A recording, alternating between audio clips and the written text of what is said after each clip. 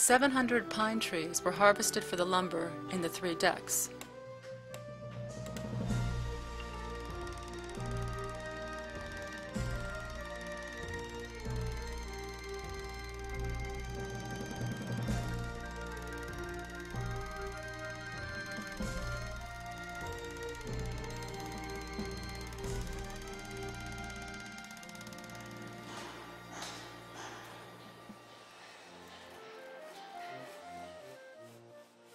After the decks are laid, begins the caulking, where clubs and iron are used to drive oakum, or lightly tarred fibers, into the deck seams.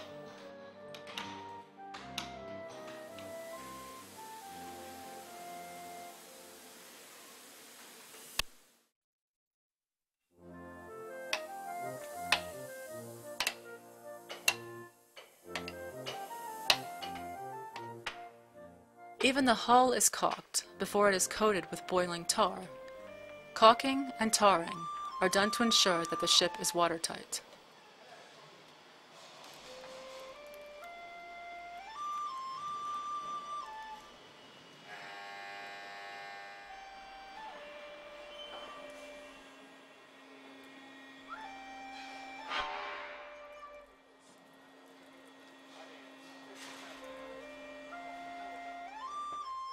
In the mast workshop, the 4-ton rudder of oak logs is joined together.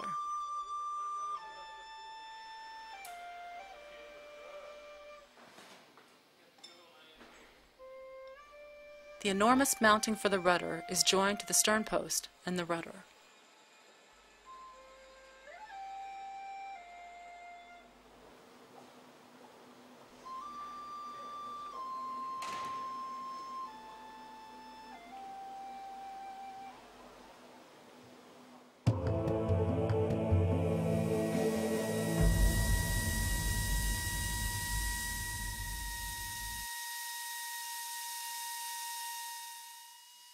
Between the 11th and 12th frame, the passways for the propeller shafts are drilled. Inside the ship, the 2 16-liter engines will be placed. In what used to be the cargo hold, there should be room for 36,000 liters of diesel oil and 20,000 liters of fresh water. In total, there will be 8 tanks made out of stainless steel on board.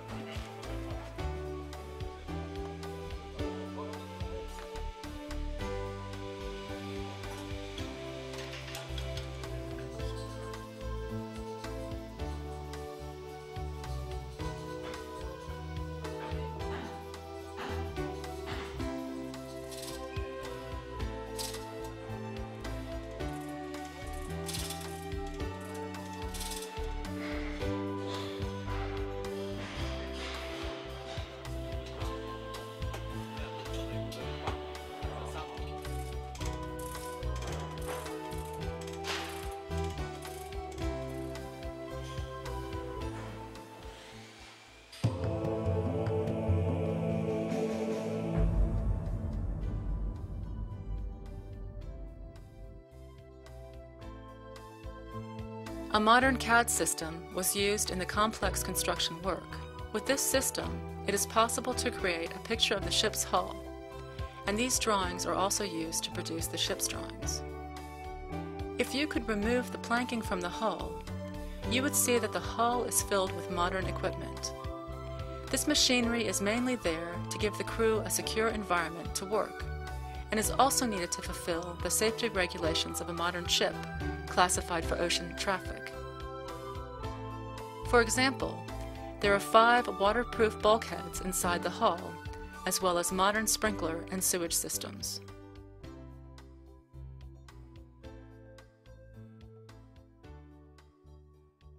This example illustrates the differences between the new and the historical ship. This fact also gives you an idea of the challenge that the engineers of the project have faced. They have to fit more than 40 modern systems into a hull shaped for sailing in the 18th century. There are, for example, systems for propulsion, fire, sanitation, and power supply. Furthermore, these systems are not to be visible from the outside and are not allowed to interfere with the ship's sailing ability. The 2 lower decks will therefore be of modern construction, and the 2 upper decks will be copies of the 18th century vessel.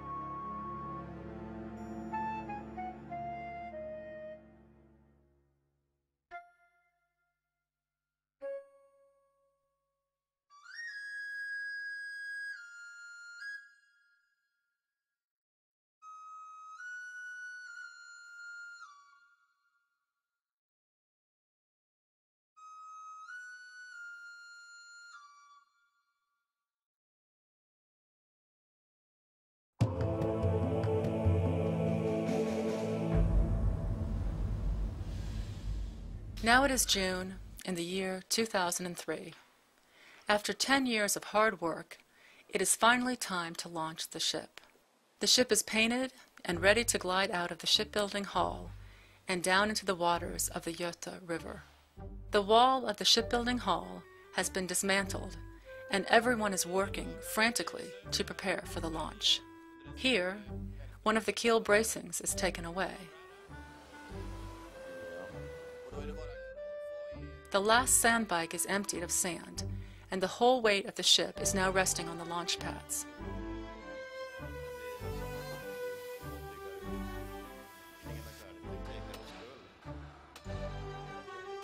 The last of the barriers are taken away, and with great rejoicing, the East Indiaman glides majestically down into the river.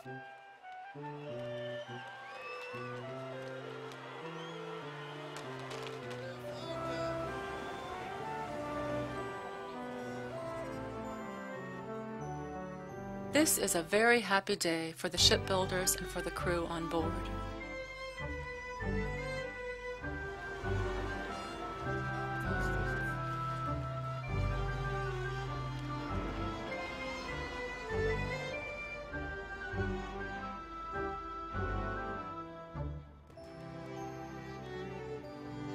For the first time, the East India Company flag is hoisted and blows proudly from the stern.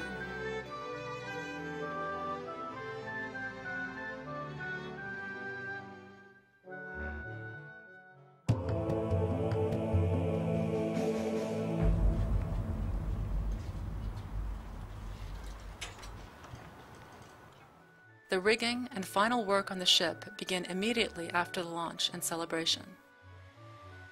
Here, the 9-ton mast is raised with the help of a crane.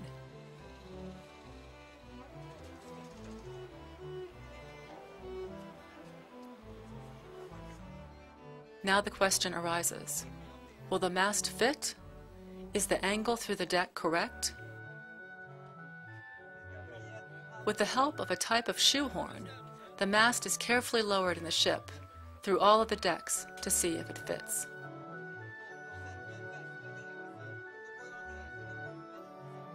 Down in the ship, the Minister of Trade places an historical coin in the foot of the mast.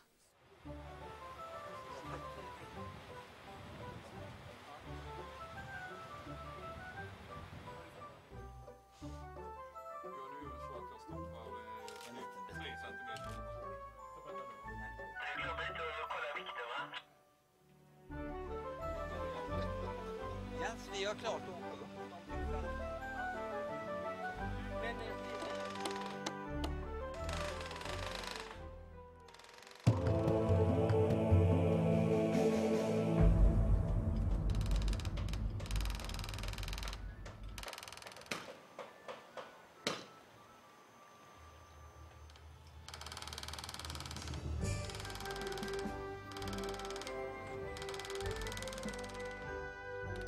The maintenance of material that must resist water and the sun for many years must begin immediately. Wood tar, and again, wood tar is the answer. Strong lashings are laid around the bowsprit. They will prevent the bowsprit from lifting when the forestays strain, pull, and drag due to wind and rough seas. The ropes that are seen here are for taking up slack from the side and are called shrouds.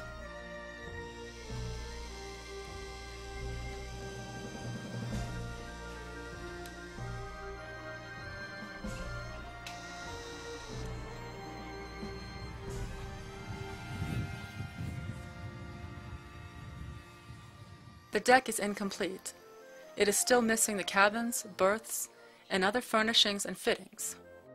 When complete, the ship will comply with all of the strict safety requirements that are obligatory for all large ships.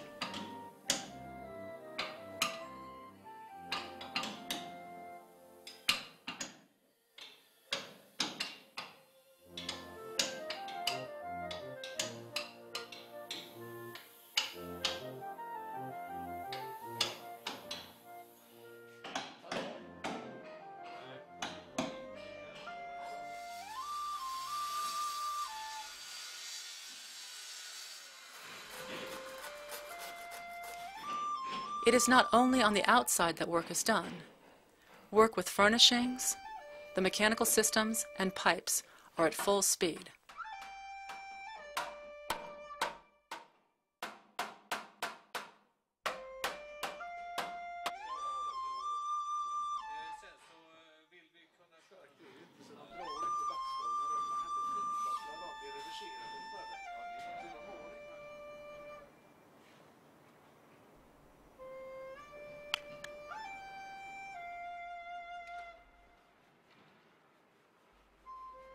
Now it is the spring of 2004.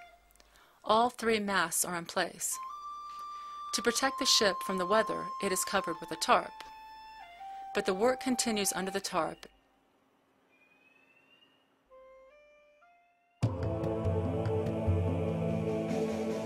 The first leg of the maiden voyage will follow the exact route of its ancestors from the 18th century.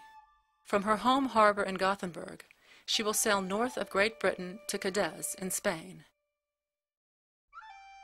During the second leg, the ship will follow the winds surrounding the constant high pressures of the Atlantic Sea. This will take her close to the coast of Brazil, and therefore, we will make an extra stop in Recife, Brazil.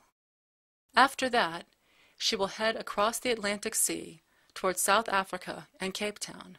Here, the entire crew will be replaced. From South Africa, the ship will sail eastbound with the winds on the 38th parallel. This route will take her on the long journey to her next stop, Fremantle, in Australia. Thereafter, she heads for Jakarta in Indonesia. Here she will, just as her predecessors, stop for fresh supplies before the last leg of the journey. The final leg of the outbound journey is the short leg through the South Chinese Sea to Canton, China, which is the historic destination of the ship.